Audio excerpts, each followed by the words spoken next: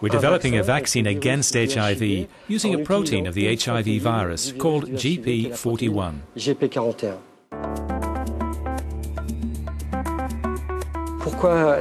Why the GP41 protein? Well, because it's a key protein in the mechanism of entry of the virus into the cells.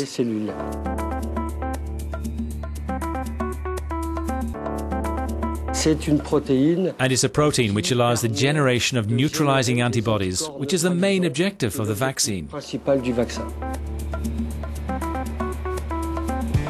Protein GP41. Remember the name because that protein could help European researchers overcome one of the world's most pernicious diseases, HIV/AIDS.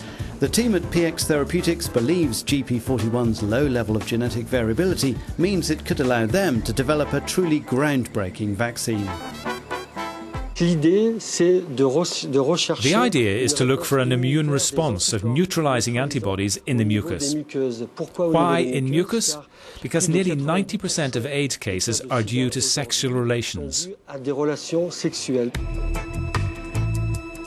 These French researchers are part of a European project which includes clinical trials of their HIV vaccine. The team is following closely as 50 British volunteers take part in the first round of tests. After each administration of the product, we check if there are any side effects. The